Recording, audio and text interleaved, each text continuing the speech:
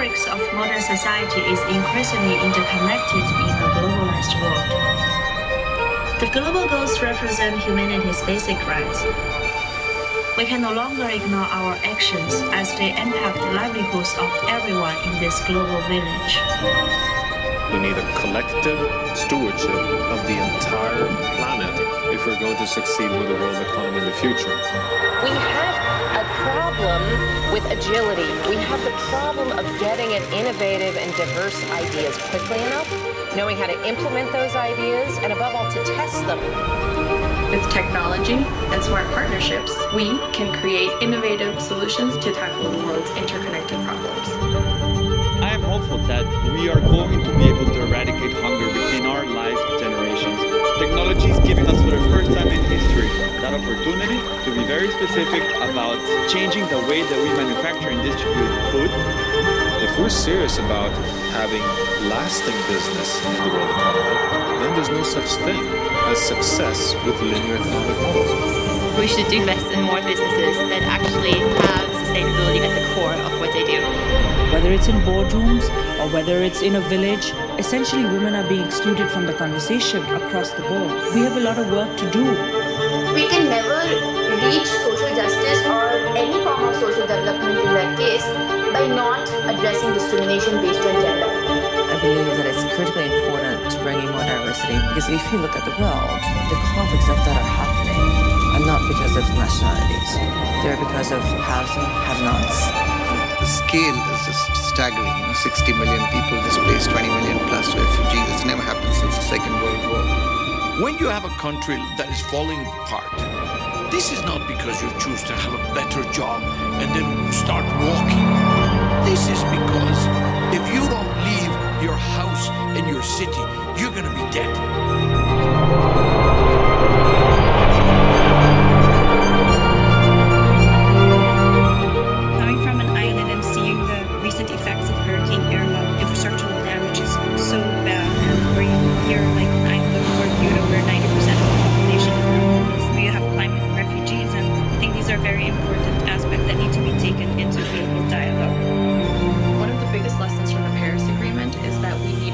And smart partnerships to create innovative solutions to these problems. I deeply believe in this idea of cross-fertilization. Good ideas come less from inside brilliant people's heads and more from seeing hands. We have to think about things quite a bit differently. That's why I'm so excited about what's happening right here at the World Economic Forum, to be able to have a multi-stakeholder dialogue around the fourth industrial revolution. My hope is that we have a robust discussion for how this can truly help our world solve some of the hard-pressed challenges that we have today. The world has changed. If we are not innovative, if we're not creative enough, it will be very difficult to survive in this century. This is a space to encourage, support, and empower innovative solutions to tackle the world's most pressing challenges. This is your platform for action.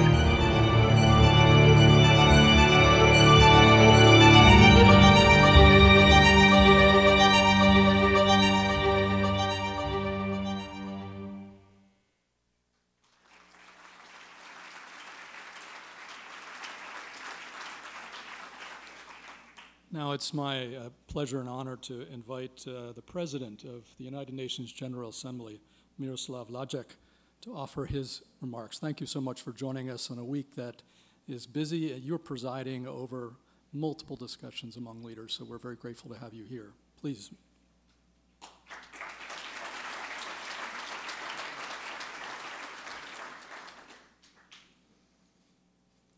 Good afternoon, everybody. Professor Schwab, Excellencies, ladies and gentlemen, thank you very much for inviting me here today. And I want to speak about partnerships, because I believe this is the key word if we want to succeed in implementing of sustainable development goals. And it seems very appropriate to discuss partnerships here in this environment. The World Economic Forum is known for bringing together a wide mix of political leaders, policymakers, academics, business people, and members of the civil society. I've seen it many times myself, including, of course, in Davos. The United Nations and the World Economic Forum have their convening power in common. As a matter of fact, when it comes to convening power, Davos comes second after the United Nations, I believe. We are also both in a business of using dialogue and debate to bring about collective action. Last week I became President of the United Nations 72nd General Assembly, and I'm here to give you the United Nations perspective on partnerships. I will address three main issues. First, what did the 2030 Agenda mean for partnerships? Second, how far has this vision come to being realized? And third, what opportunities do we need to harness going forward? So what did the 2030 Agenda mean for partnerships? We say it all the time, but I want to stress it again today. The adoption of 2030 Agenda for Sustainable Development really was a milestone. There were at least two main reasons for that. One, it put that many issues on the United Nations agenda which had traditionally only been discussed at the national level. This was a formal acknowledgement that governments simply cannot do it alone if they want to see the change. And second, it drew a final line under the model that was created in 1945. Even though the United Nations was established exclusively by states, it now works for and with many different partners. Partnerships come nicely packaged in SDG 17, but they go way beyond that one goal. They are at the core of the whole sustainable development agenda. And if we don't make partnerships a part of our work on every goal, we won't achieve any of them. So my second point, how much this vision has been realized. There has been a stronger focus on partnerships since the Sustainable Development Goals were adopted. There is some progress, yet it's still modest. The annual UN Private Sector Forum is an example. It has generated some innovative ideas. This year's meeting will be particularly important as it will discuss the financing for 2030 agenda. Some states and regional groups have developed new models. For example, the small island developing countries have created a partnership framework which they use to monitor and follow up on commitments which are related to cooperation. UN offices and commissions have brought together a diverse range of actors at the regional level. And we are also starting to see signs of success through financial partnerships between the UN funds or programs and financial institutions. The United Nations can here act as an investor of first resort, particularly in post-conflict settings. It can absorb some of the risks for entities such as the World Bank to come in, which can build private sector's confidence and enhance stability. What are the future opportunities? As I said, we have to admit that the success has been still modest. We are still far off from seeing the kind of partnerships which are needed to achieve all 17 Sustainable Development Goals. The United Nations is the biggest convening power in the world. It can bring actors from every corner of the world together. The big challenge facing it is moving beyond once-off events and discussions to a long-term partnerships. We need to create platforms that can be upkept and sustained. Platforms that result in tangible decisions and products. We need to bring in the most cutting-edge technology and the brightest innovators. And of course, we must bring in young people. As we know, the world is becoming more and more interconnected. Partnerships are growing in response. We now know that they are necessary to achieve the Sustainable Development Goals, but they are also forming in response to other global challenges. Smartphone apps are being used to connect refugees with internships in their new communities. NGOs are working with governments to identify extremist content online, to bring some examples. The UN cannot be left behind. Its headquarters and field offices must act as breeding grounds for new kinds of partnerships. Meetings of diplomats only or UN officials only must become a thing of the past. It's clear we can't do it alone. So partnerships are no longer a question of if, but when. Technology, innovation, inclusion of young people will play a key role in all this. And I'm personally committed to encourage a lot more people like you to come to that big glass building along the East River throughout the next year. So thank you very much for your attention. I wish you very fruitful discussion. I'm very much looking forward to our strengthened cooperation. Thank you very much.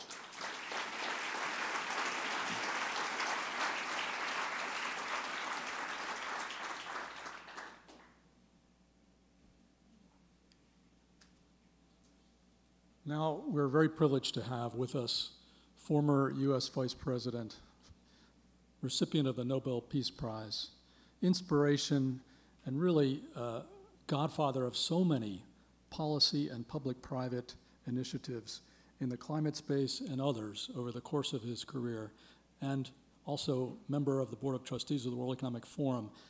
I'd like to invite Al Gore to the stage to offer his remarks.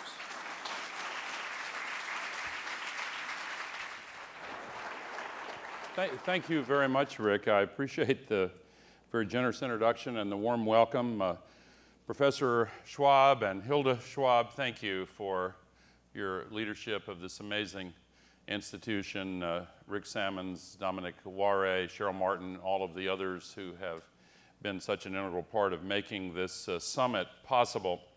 I am extremely proud to be a member of the Board of Trustees, and I want to say how proud I am of the World Economic Forum.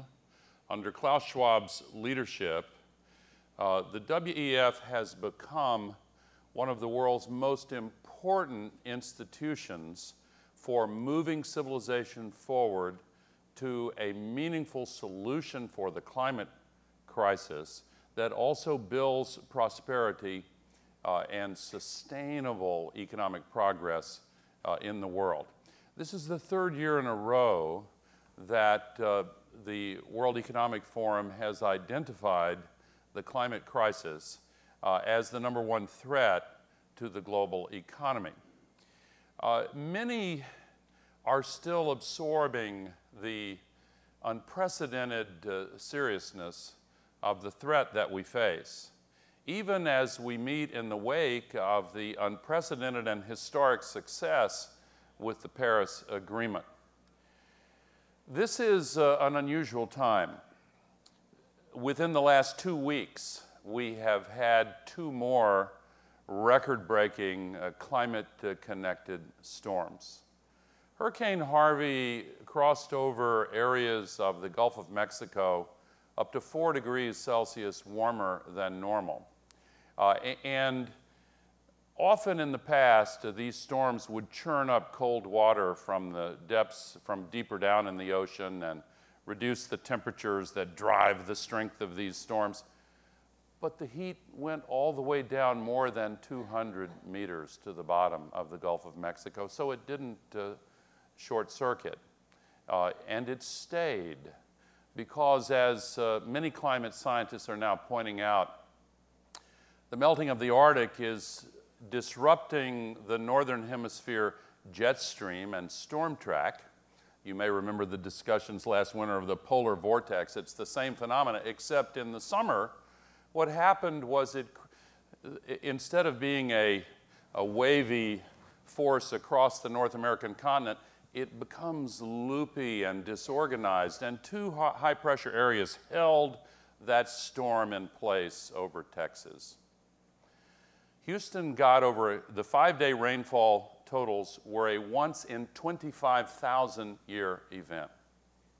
Parts of Texas received 5-day totals that represented a once in 500,000 year event. We are departing the familiar bounds of history as we have known it since our civilization began. And why? Because today, like all days, we will put another 110 million tons of man-made heat-trapping pollution into the atmosphere using the sky as an open sewer.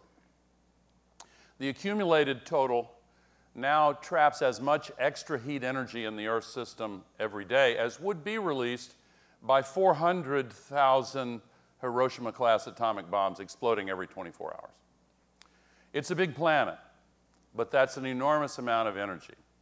And since 90% plus goes into the oceans, it heats the oceans and not only makes these storms much stronger, it also disrupts the water cycle so that much more water vapor goes into the sky, the warmer air holds more, and when the storm conditions wring the water out, the downpours are historic.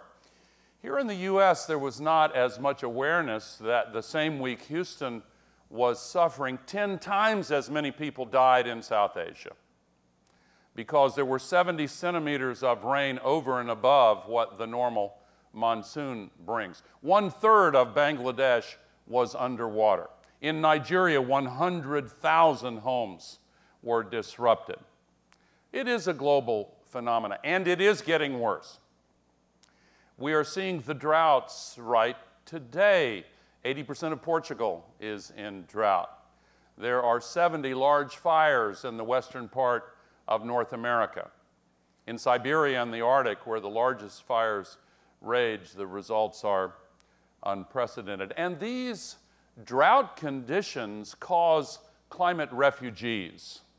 Long before the civil war in Syria started, the worst drought in the 900 years of record keeping destroyed 60% of the farms in Syria, killed 80% of the livestock, drove 1.5 million climate refugees into the cities where their ministers said, we cannot handle this. They collided with another 1.5 million refugees from the Iraq War, and the WikiLeaks disclosed conversations saw the ministers predicting chaos and social violence. And of course, there were many causes of the flows of refugees from the Eastern Mediterranean and the Middle East and North Africa, but they had knock-on political consequences in Europe.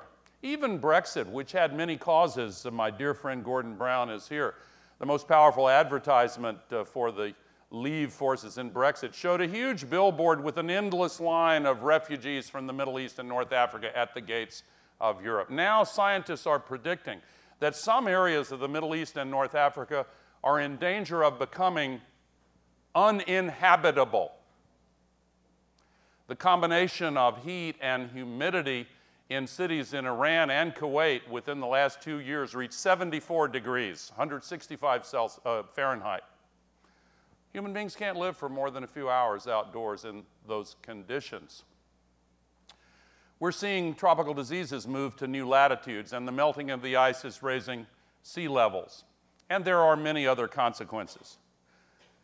And right after Hurricane Harvey, Hurricane Irma broke the record for the strength of ocean-based storms established in the Philippines by Super Typhoon Haiyan, or Yolanda as they called it in the Philippines, which devastated Tacloban and other parts of the Philippines. And the Caribbean nations are still recovering. Parts of my nation are as well. In the last 7 years in the US, we've had 13 one-in-a-thousand-year events. Again, the math doesn't work out because we're leaving the bounds of history. But we are also meeting in a time of extraordinary and unprecedented hope. The Paris Agreement and the World Economic Forum behind the scenes and on the podium was very instrumental in helping to build the success of the Paris Agreement and now in helping to implement the Paris Agreement. These partnerships, the public-private partnerships that this forum facilitates and makes possible, are the real keys to really putting in place the solutions that we need. And we have other assets as well. Not only did 195 nations agree to net zero global warming pollution by mid-century or as soon thereafter as possible, regional governments, state governments, local governments, city governments, business leaders, and investors have all become a part of this worldwide commitment to move forward. The United States, leave aside the political noise about whether the consequences of the U.S. announcing its departure from the Paris Agreement are meaningful or not. So far not, because the rest of the world redoubled its commitment the next day, and states like California and New York and Washington and many others, and cities and businesses like Apple and Google and so many others are saying we're still in. Or as the hashtag this morning has it, we got this. The U.S. is going to meet its commitments under the Paris Agreement, regardless of what the executive branch of the federal government does. I hope they'll decide to rejoin, but it doesn't, well, we're going to meet, it does matter, but we're going to meet the commitments anyway. We have other advantages. All of us have been astonished in the last few decades by a new development in the world technology that goes by a geeky name, cost-down curves, technology cost-down curves. Think computer chips, think flat-screen TVs, mobile phones. They get better and cheaper all the time. The astonishing and fantastic news is that those cost-down curves are now operating with solar electricity and wind electricity and now battery storage and electric vehicles and hundreds, if not thousands, of efficiency improvements that are reducing the demand for energy and decoupling GDP and energy use. The fourth industrial revolution, about which Klaus Schwab has written so eloquently, is also a sustainability revolution. And this sustainability revolution has the scale of the industrial revolution, but the speed of the digital revolution.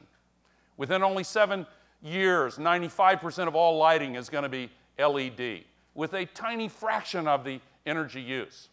And we're seeing developing countries and emerging nations actually move past the industrialized nations and seize the mantle of leadership. I'd be happy if every nation in the world followed the example of India, to tell you the truth.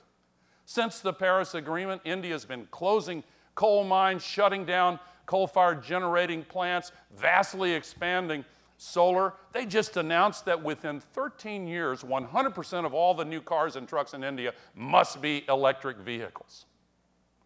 Denmark and Norway, you might expect, they have a goal of 100% electric vehicles by 2025. France and the UK, 2040.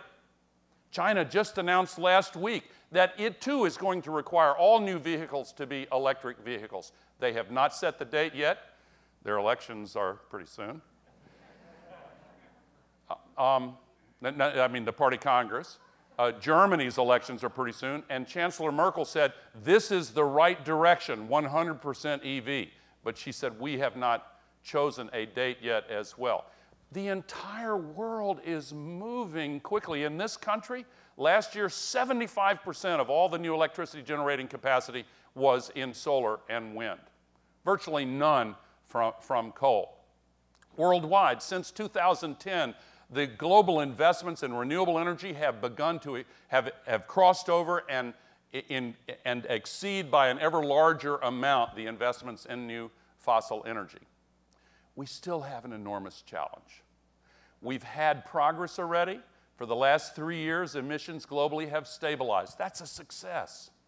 But a word of caution, the global accumulation has continued to increase even though the emissions have stabilized. Why? The scientists are trying to figure it out, but there are two suspects. My mentor 45 years ago, Roger Revelle, discovered that as the oceans heat up, they absorb less CO2. Maybe that's it. There's the beginning of outgassing in the Arctic tundra. Maybe that contributes. They're trying to understand it. But we understand what we have to do. We have the tools. We have the ability. We are winning this, but we must win it more quickly. And we will do so with the public-private partnerships of the kind that the World Economic Forum is facilitating. The one thing we need most of all is political will. But for those who doubt that we have the political will, just remember that political will is itself a renewable resource. Thank you.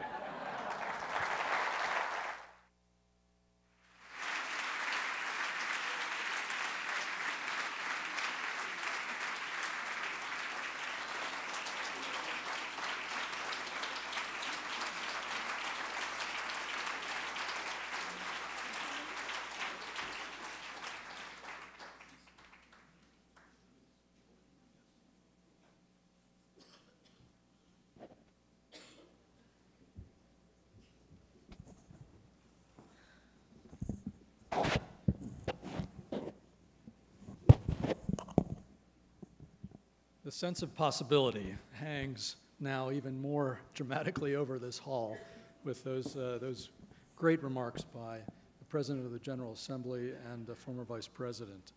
And what I'd like to do now is to transition with all of you to a conversation about this very notion, about how we better mobilize and scale global progress through partnerships of various types.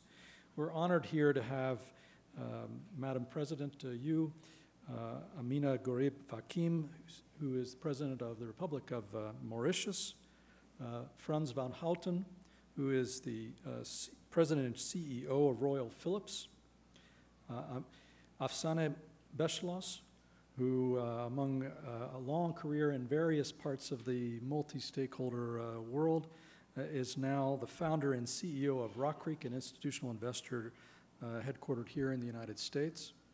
And you, Mr. First Vice President of the European Commission, Frans Timmermans, whose portfolio is better regulation, interinstitutional relations, the rule of law, and the Charter of Fundamental Rights.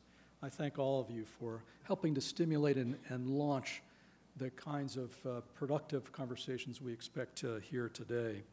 I would just note that it is a fertile environment. We have a bit of a microcosm of that wider ecosystem where one can really connect better the resources and the expertise and the ideas and innovations of public, private, research institutions, civil society, and the rest. We've got over 20 senior government leaders who will be here over the next day and a half, 60 heads of civil society organizations, and of a total population of 700 or 800 participants in the meeting. Over half of them are business, which is a very interesting dynamic during a week of the world's biggest intergovernmental discussions. So what I'd like to invite each of you to do, and you're each active in some different aspects of this very broad agenda of the Sustainable Development Goals and the Paris Agreement, is maybe for the group give your sense of one or two examples of that kind of coalition, alliance nature, that you think is part of the way forward for mobilizing implementation. And you, Madam President, why don't we start with you? It's fascinating. You're one of the few leaders, governmental leaders, who has a scientific background. And I wonder whether that particular background gives you a sense of how one can bring in the scientific community along with other stakeholders to advance some progress on aspects of these goals. Thank you very much, and it's a great pleasure to be here at the World Economic Forum. And again, thank you to Professor Schwab for putting this amazing forum to discuss. I think we just had a very sobering presentation by the ex-President Al Gore, and it gives us a lot of food for thoughts on the way forward, especially as we are talking in the realm of sustainability. And you've mentioned the issue of coalition partnership. I think this is increasingly the realm of the day in terms of the discussion, because if we don't engage on this partnership, on this discussion, this collaboration, we will not make headway. And here I kind of dig from my immediate past of academic and entrepreneur, and also bring in the women agenda on board, and capacity building, as well as the entire issue of institution building. We've just mentioned this just before coming to this forum, that we need to bring on board very strong institutions. We need to have on board strong scientists in STEMs, women, because again, just to bring in the numbers, we can't afford to leave 52% behind. And we also need to bring a dose of accountability. And this is something that maybe is missing in our narrative, but increasingly we need to bring this notion of accountability. Now, why do we need to have strong institutions? we need to have, again, good data, so as this good data can be translated into good policy decisions. And again, if we just go back to what President Al Gore has said, if you look at the challenges of climate change, if you look at where I come from, it's a small island state, of course, within, of course, the African continent, we're going to be hugely impacted, be it for agriculture, be it for ocean. You just mentioned that the ocean can no longer absorb any more carbon dioxide. And already we're witnessing the warming of the ocean. We're also witnessing the acidification of the ocean. But recently I just read something, I just learned something which is even more chilling. Climate change will also impact the nutrition capacity of plants. Already we are looking at access to food, and now we will not be able to address hidden hunger by virtue of the fact that the plants will no longer be giving us the micronutrients that we need. So water, food, security, you name it, will all be impacted by this overarching feature, which is now challenging us all, which is climate change. So this is why we need to increasingly go for more collaboration, more partnership, and having the private and the public sector working together along with non-state actors is going to be key. And this is the narrative, and this is a discussion we need to keep on having on board very strongly. Thank you. Thanks very much.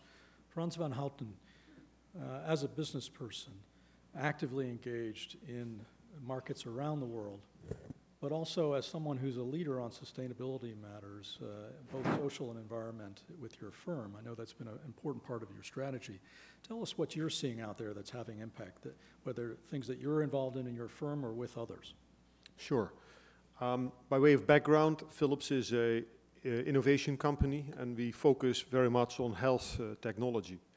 If you look at the world of healthcare, if there's a pandemic like Ebola in Africa, then everybody scrambles and says, oh, we need to do something, right? But you're reacting to a problem rather than preventing it. And we haven't even spoken about the arrival of non-communicable diseases in emerging markets. Do we really envisage that we want to see, let's say, 18% of GDP being spent, or do we want to have a better healthcare system in emerging markets? You spoke, the Premier of Sweden, about inclusiveness and not leaving anybody behind.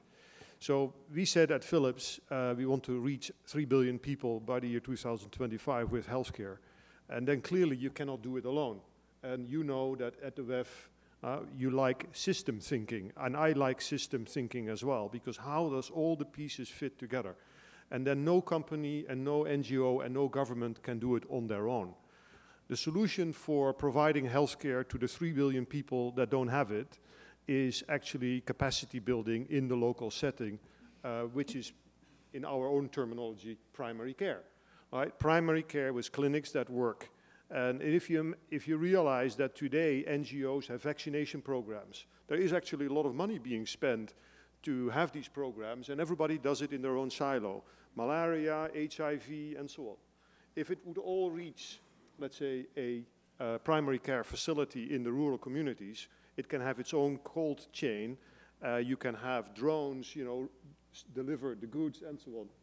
A little bit of fantasy technology can really help deliver this. So to answer your question, I'm very much in favor of, let's say, SDG 17, the goal to bring people together, because together we can solve this. And since last year, Philips was the first private company to team up with the United Nations Special Envoy and the Kenyan government to do exactly that, to build primary care in the rural communities. And it would be great if out of the commitment from this audience, more people team up, pharma companies, communications technology companies, NGOs, governments, in order to build primary care. It is our calculation that for $10 a person per year, you can provide adequate primary care in the communities and therefore solve the 3 billion challenge. And I think, as I said, we need the convening power of these kind of audiences in order to bring it, but it is possible. Thanks for that very specific challenge. And so those of you in the audience who have resources or networks that are relevant to that, please take note, because as I mentioned before, this is not just a issue identification conference. This is really about helping to facilitate the connections. You mentioned finance, Frans, and I think Afsaneh Beschloss. You've seen the financial world as it relates to development and sustainability from both the public and private sector world. You were treasurer of the World Bank. You're now the founder of a private institutional investor. This, I find, is one of the big underlying question marks of this entire agenda. You hear it from developing countries, you hear it from many different people. So I think maybe it would be helpful for you to give your practitioner sense, unfiltered, if you will, because we're an informal platform. We're not a protocol platform, with all due respect to the UN. Give your sense of exactly where we are in helping to mobilize the resources and what kinds of better public-private blending and cooperation is absolutely essential in that regard. Thank you so much. I'm very excited to be here today, especially because I think with the World Economic Forum, we have the occasion not just to have a high-level debate about the SDGs or about climate change, but actually talk about some practical experiences and come up with ways to move forward and implement. And I think that's a huge, huge challenge for us in the next 2 days in the course of the discussions. Approximately 120 trillion gets invested by investors across the globe. That's by insurance companies, pension funds, sovereign funds, individuals, etc. And the numbers, you know, we can sort of debate, but that's sort of the general scale. And that increases about 3 to 4% a year. So that's around the 3 to 4 billion that we think the SDGs will need yearly in order to get implemented. I think while those resources are there in the private sector, what we've seen is that the resources of the public sector have been diminishing. The pressures on the public sector, as we have heard today, have been increasing, while at the same time, the multilaterals, let's say, might be pushing out 100 billion a year, but that's in gross numbers. And once you net out what the countries have to repay, the number is much smaller, and certainly is nowhere close to the trillions that we need. So I think the topic for discussion today that we've been talking about, which is really the partnership between private sector, public sector, civic society, and academics, is really the key to success in terms of implementing the SDGs. Some specifics, I think, are also worth mentioning. Frans was talking about health sector. It's an area I've been very excited about. If you think about emerging markets, that's about 5 trillion of the 120 that I mentioned. So approximately, if we set around 5 trillion, only 2% of that gets spent on the health sector, maybe less. So that's tiny. In this country, about 20% of our resources in the US get spent on the health sector. Now, I don't think it means that other countries have to spend 20%. There are all kinds of inefficiencies here that need to get improved, but certainly the 2% is going to increase, and a doubling to take us to 4% or to 8% is something that is going to be achievable and necessary for the well-being of a very large number of people in the world. So I think what Frans is talking about, which is coming up with ways to do that, is very key. And there are about 2,200 funds out there today who claim they're investing in a sustainable manner. If you went back to 1995, I think the number was more like 60 who claimed they were looking at this. If you look at companies, about, I think, 20 or 30 used to do sustainability studies in 1995, if I sort of go back to old World Bank days. Today, more than 10,000 companies are doing those kinds of studies, and I think that's one reason there's so many people here today and so many who couldn't come in today because of the great interest in the topic. So I think the success and the implementation is what matters, and I think what needs to get done is deal with the information gap we have. One of the biggest issues in the industry right now is that the people who do want to invest, once they decide they want to invest, have a gap in information. Let's say a Ford Foundation decided to put $1 billion in sustainability. And my friend Darren, I was on his board, we tried to sort of see where to invest. And then you stop and say, okay, I need a database, I need a marketplace, I need some place to go in order to find the best investment possibilities that meet also my mission and have the returns. If you're a World Resources Institute, if you are the sustainability officer for Unilever, if you are really doing a lot of the things that people in this room are interested in, there is really a lack of data, measurement, statistics, and a marketplace for impact. And that's one of the areas that I've been working on with a number of people across both foundations and Impact World in companies. And I think it's an area where we also need the help of governments, because where there is money, it needs direction. Thanks very much. And indeed, one of the sessions, working sessions tomorrow, will be a gathering of various parties that are trying to improve the consistency and rigor of the metrics for interpreting the social positive outcomes from corporate activity. So your initiative would be quite relevant to that. Mr. Vice President, would you care to offer us your thoughts? How is the European Union thinking about crowding in multiple stakeholders, particularly the private sector, to advance its own sustainable development agenda? If you look at the research that's been done recently about public opinion across the European Union, there are three issues that people are really worried about, top of their agenda. It's security, it's migration, and it's jobs. Where's my job going to be? Where are my children going to find a job? Sustainability, environment is nowhere in their priorities. It's really down on the list. But if you look at the top priorities, the essential element of insecurity is the idea that we are no longer in control of our own destinies. And that's why the slogan that carried the day in Brexit was, take back control. Create the illusion that if you bring back things on a national level, you can regain control of your destiny. Now, I honestly believe that this momentous opportunity of the SDGs is part of the solution of what people worry about most.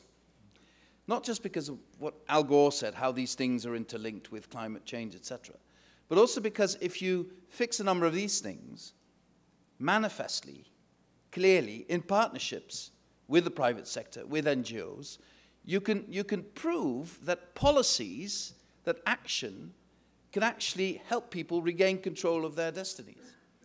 I can take an example from Africa. If we don't succeed in educating girls in Africa, women in Africa will never, ever be in control of their own reproductive rights. It just won't happen. So providing education, I say specifically because Gordon is here, providing education as part of the SDGs is just as important as any other element in the SDGs, because it will give people the feeling, not just a feeling, but the reality of control over their lives. And what we see in Europe, we can make a transformation to a sustainable economy relatively easily in terms of technology. The private sector is just begging us to move ahead very, very fast on this. Private sector is begging for regulation. How about that? Just to give them an indication of where we need to go. Give them some long-term security of where we need to go. Give them some perspective of how we think we can transform the economy. And in this case, the public sector is lagging behind. Public sector is still sometimes in the grips of an ideology that says, oh, no, we shouldn't regulate, market will take care of itself. This will not take care of itself, because this can only be fixed if all stakeholders work together. The problem here is that we need to create a nexus between private sector, public sector, NGOs, and wider society to make these transformational changes. And I'm upbeat about this, because we are succeeding in several areas. But we also need to keep in mind that we should also focus on social areas, on education, not just in Africa, but also in Europe, providing our kids with the skills. You know, illiteracy in this day and age is no longer the incapacity to read or write, it's the incapacity to learn. And we need to teach people that they will have to do lifelong learning. And all these things will help show to people that there are alternatives to xenophobia, nationalism, extreme right ideology to get control of your destiny. And I think this agenda of formulating very concrete policy measures is extremely, extremely urgent. We need to move beyond the words and the rhetoric. We now need to really go in the concrete elements of policies that we need to implement. Thank you very much. I'd invite the other colleagues on the panel maybe to respond to that framing, that there's a need for a much better nexus between the public and private. You know, at COP21, a lot of companies signed up for the climate agreement. Philips also, we will be carbon neutral by 2020. Right? But a lot of my colleagues in industry would welcome a carbon pricing mechanism that works, because then you can actually do the investments and get a return on those investments. Right? And we have been all procrastinating and waiting for it. So go ahead, Frans. Yes. Madam President? You're absolutely right. I just fully concur on this issue of education. And I think, again, this is an area where we have to teach, if I may use the word, children, and of course, lifelong learning, and all the adults, to learn, to unlearn, and to relearn, but more importantly, to stimulate this critical thinking in young children, because to apprehend the jobs that will not be there, that needs to be created in the wake of what we experience in terms of artificial intelligence.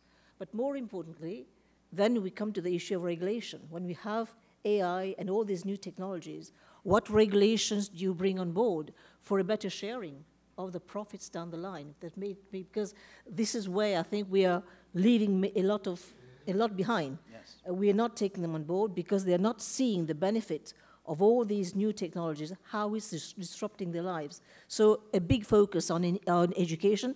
And the other issue you have rightly said, and I'll be a bit cliche here, you will not be able to succeed if we leave 52% of the team behind. So no soccer team can win. So bringing on board women, and again, to reiterate what we have said, for in Africa, women feed Africa. We feed the continent. And again, we need to see to it that the regulation is there to empower them with the appropriate cash, access to land, access to all these, so that it can happen. And these are things which tell us all. How, in your country, how has the reaction been from the private sector and others, either in helping to build that skills acquisition system, or indeed on the capacity building in agriculture? Are you expecting that kind of engagement, or is the general expectation still that these are services that the government itself should be providing? Yes. This is a narrative which has been ongoing for a long time, that government is meant to be providing all the services. I mean, this is something which is ingrained. I think it goes back to our history. But I think the narrative continentally is changing. And we're seeing a lot of emphasis on bringing the right technology, bringing the information to the people, and using appropriate technology to connect. But it's a big effort that needs to be done, especially in Africa. If you take only this agricultural sector, which there's a lot of work that needs to be done, because to ensure the food security of 1.2 billion, going up to 2 billion people very soon, it will take a lot in terms of partnership, in terms of new technology, because at the end of the day, if you look at the African continent, most of our agriculture is still rain-fed. And yet we know of the disruption that climate change will bring on board. So these are things that, again, we need to go back to the whole idea of engaging research, engaging partnership with university, engaging proper tertiary education linking up to industry, so that we get the impact that we need at the end of the day for this to happen. The risk is that the wish list of everything that we need to do becomes very long, right? Yes. And I would volunteer that we should not look at all the SDGs as independent goals. They are actually synergetic together. Right? I spoke in the beginning about healthcare, but the centers that we build come with solar electricity, clean water, hygiene, and then safety. Because if there is light, there is safety. In the evening, so in daytime, the electricity is used to run the clinic. At nighttime, it lights the village, and kids are sitting there learning in the evening because now there is light, right? And women feel more safe. Moreover, if there is no infant mortality or maternal mortality, then the families can work on earning, let's say, their income. Right? So you need to create that capacity in a holistic way. And I would definitely underline that private enterprise can play a big role, provided, let's say, there is just this safety net about regulation and financing, where there is let's say, we can make a return on this. But then together, I think we can make a big impact. Afsaneh. I think just two different points. One is obviously, we do need regulation and clarity. At the same time, I think the markets are there now. 20 years ago, when we all were working on solar, wind, and other sources of clean energy, those were not economic. Today, they are economic. So, what the Vice President said is important in the sense that even natural gas, which is a cleaner fuel than coal, is plentiful, not just here, but in many emerging markets, and they can be used locally, and obviously solar and wind and other renewables are huge and economic today. So I think the fact that they're economic versus need a subsidy or need some form of regulation to be forced into a source of energy, I think, is really important. The issue I want to raise, though, is that education is great, health is great, but one of the things that is missing right now is more than 50% of the world does not have access to the internet. That is mainly not just women, but young children and really the poorest. So the fact that there is 50% that do not have access, and also about 50% of people do not have access to any sort of financial intermediation, whether that's in their village or even, in this country if you are a migrant worker or whatever. So that is a huge issue that needs to get sorted out, because a lot of the things we're talking about can continue to improve the lot of the people who do have access, and at the same time, make sure that that other 50% never makes it. So we do need to deal with that other part too. Absolutely. Well, if a society is to function, if there is a social contract that functions within a nation or a society or even globally, there has to be some understanding, collective understanding and agreement on what that should do. And I think what was promised always was convergence. The whole idea of international cooperation is to bring the world closer together. The reality, sadly, over the last 10, 15 years, also as a consequence of the crisis, is divergence within societies, also European societies, but also globally. And if you don't fix that, anything we propose to people will not be believed. People won't even listen to us anymore if we come with that proposition without realistic steps to recreate conversion and opening the world for internet in an easier way, providing that access is an element of conversion. But also looking at income differences within societies and correcting that is an element of conversion. Starting to tax, finally, these moguls who are now controlling everything that has to do with the internet world is a form of conversion. Having people pay tax where they make profits is a form of conversion. We need to do all these things, and we can only do them globally. Nations can no longer do that because then companies are footloose and go elsewhere.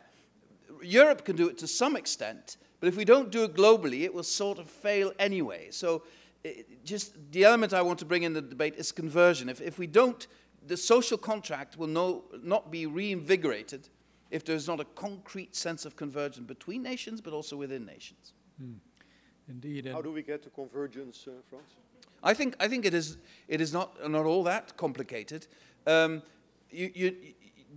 The labor market is going to fundamentally change. We haven't even begun to understand what AI is going to do to our lives. We haven't even begun to understand an AI that develops itself and thinks for itself what that means for society. We need to study that. We need to make sure that we provide jobs that have meaning for people, that are, because job satisfaction is not just a salary, but also the honor, the feeling of honor, and the feeling of being important to society that comes with that. And we've neglected all of that. If you look at this country, if you are a college graduate, and you're not a college graduate, you live in two different worlds.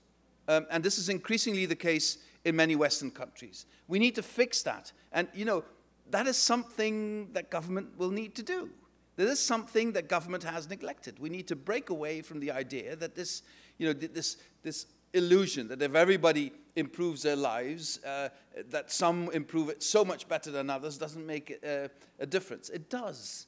It has an implication.